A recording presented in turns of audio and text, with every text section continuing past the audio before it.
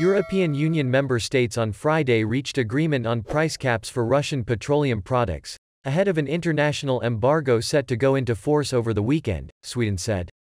EU ambassadors today approved the price caps on petroleum products ahead of final adoption by the European Council, representing EU member states, tweeted officials from Sweden, which currently holds the rotating EU presidency.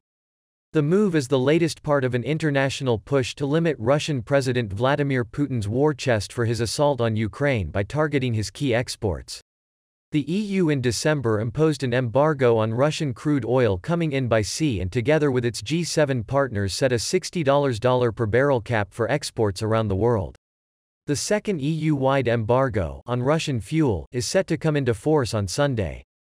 It targets Russian refined oil products such as petrol, diesel and heating fuel, arriving on ships. At the same time, the EU and the G7 group of wealthy democracies have also agreed to impose a price cap on Russian shipments of those products to global markets. The price caps work by establishing a ceiling for the cost of fuel that can be transported on EU ships.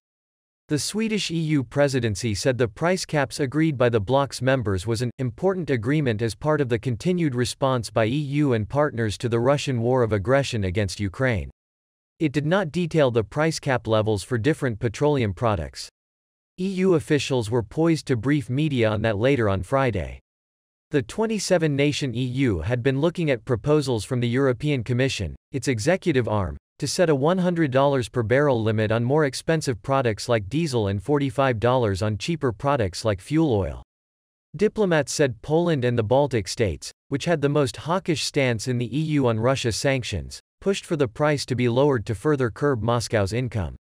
But setting the levels is a sensitive issue as the West does not want to cut off Russian supplies to world markets entirely and send global prices soaring. The Kremlin lashed out at the EU ahead of the embargo coming into force, insisting it will lead to a further imbalance of the international energy markets.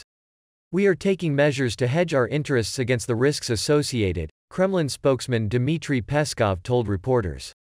Moscow's war in Ukraine has provided a harsh wake-up call for the EU, which for years had been reliant on cheap fossil fuels from Russia to power its industries.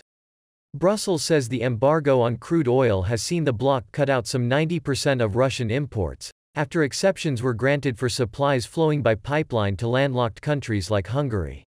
European Commission President Ursula von der Leyen on Thursday estimated during a visit to Kyiv that the existing price cap on Russian oil was already costing Moscow around €160 million, $175 million, every day.